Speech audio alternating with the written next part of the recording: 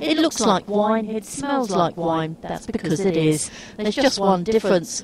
Rooibos wine is made using the indigenous wood of the same name to lessen the need for nasty preservatives like sulphur dioxide. Grapes are processed using Rooibos wood chips instead of traditional oak. It's aimed at capturing the health-conscious wine connoisseur. South Africa's Audacia wine is hoping to revolutionise the industry with its tasty tipple. Trevor Stridham is co-owner of Audacia Wine.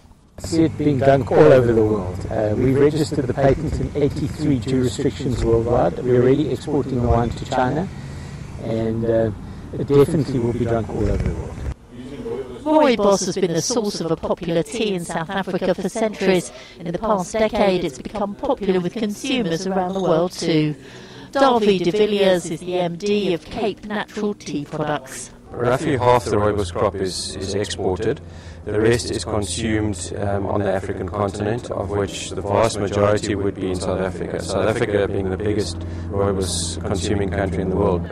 The new technique has been especially good for organic winemakers. Antioxidants are extracted from the Rooibos wood during fermentation.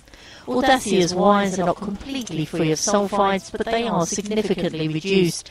And the Minister of Economic Opportunities believes it could have a healthy impact on the economy too. It's going to have definite effects in the global market.